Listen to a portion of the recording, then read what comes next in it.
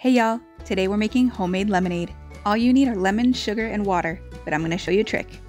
First, we gotta juice all our lemons. Here's a trick that'll take your lemonade to the next level. We're gonna make a simple syrup.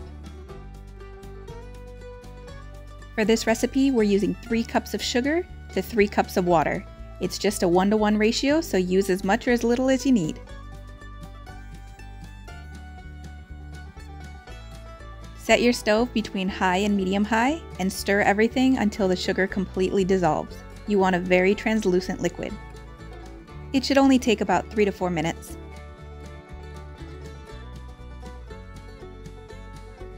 Keep stirring so it dissolves a little faster and doesn't stick to the bottom. This simple syrup makes all the difference. Your friends and family are going to be begging you for the recipe.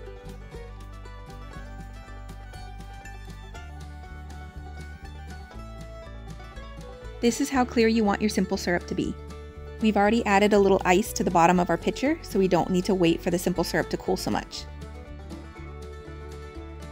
Next, add all of your lemon juice. Here we squeezed about 2 cups worth.